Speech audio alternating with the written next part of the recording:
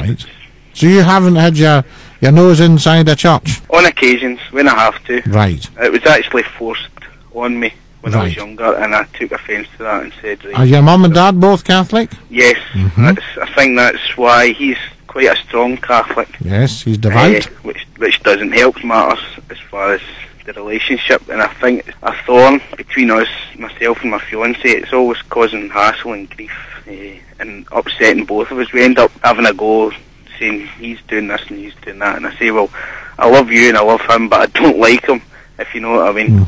No, I know exactly what you mean. You can love someone but not like them. But he's just too much sometimes. A lot of people love Scottie McClue but don't like him. I'm caught between a rock and a hard place, if you like. Well, you are a little bit now. The only thing is, you're 30 years of age. Yeah, I'm a big boy. I'm ugly enough and you're very much a big enough. boy. Yes, you're ugly enough, big enough, and you're probably very good looking.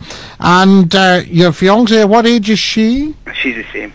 Right, and you've lived together for 5 years. Yeah. You know each other very well. Do you love her? I do.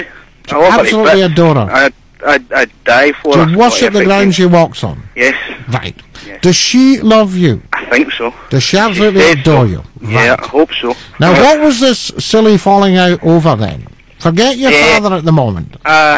Took my father and my brother to do a message and get stuff sorted for the wedding as far as suits go. Right. Now, I was late getting back, unfortunately, and I'd phoned and said I was on my way, and technically I was sidetracked somewhere else beforehand. Of course. I never explained myself very well, and I should have done a wee bit better, I suppose, but caused her to get upset and worry about me, thinking maybe something's happened. Right.